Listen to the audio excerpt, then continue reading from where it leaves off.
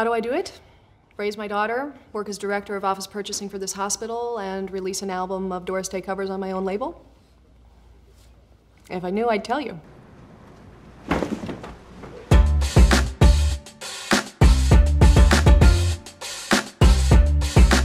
I think The Office was like my 13th pilot of my career. So I was used to pilots, coming and going, and, short-lived series that would be 6 episodes or, two seasons or whatever.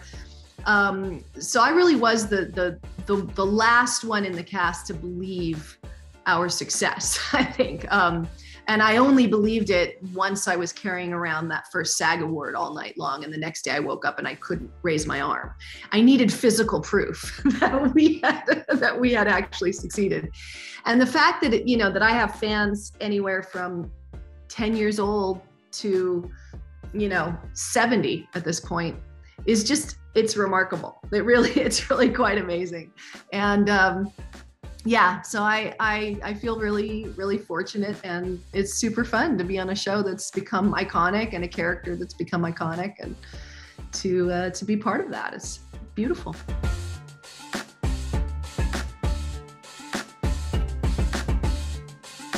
I was 17 at the time too. So very, very painful. There's no doubt it was very painful.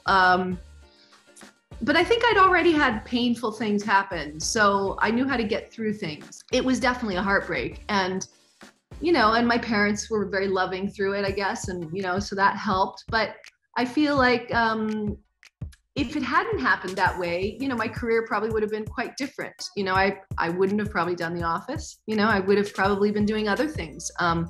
So I think that, with perspective of age and time, certainly in the moment, it looked like just a completely awful thing. But looking back on it, it's like, it's probably good. Well, even the more interesting thing really about the story to me is that it was Bob Zemeckis and Bob Gale were actually fine with me being taller than Michael J. Fox.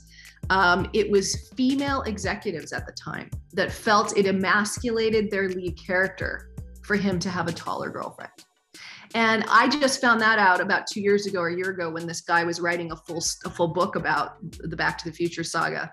And he called me and interviewed me, and he said, "Did you know?" He said, "Bob Gale and Bob Zemeckis both told me that it was not, they were heartbroken. They both called me personally together to tell me, and they sent me this giant bouquet of flowers that I don't know that I've ever seen, such a big bouquet of flowers.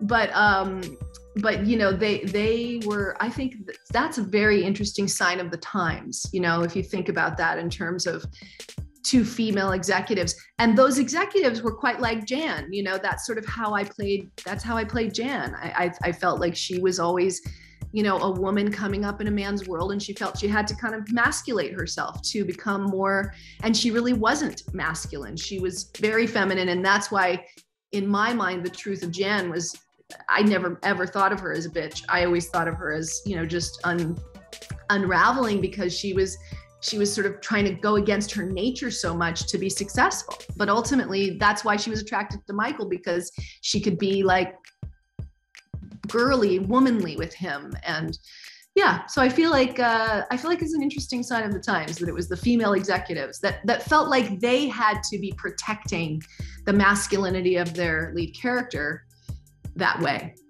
Right. I think that says something about the feminism of the time,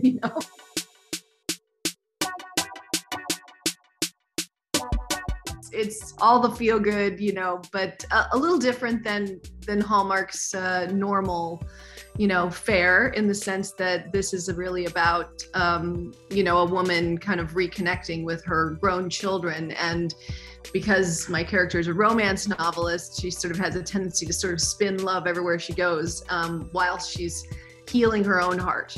And I felt like they did take some more risks and do some fun things.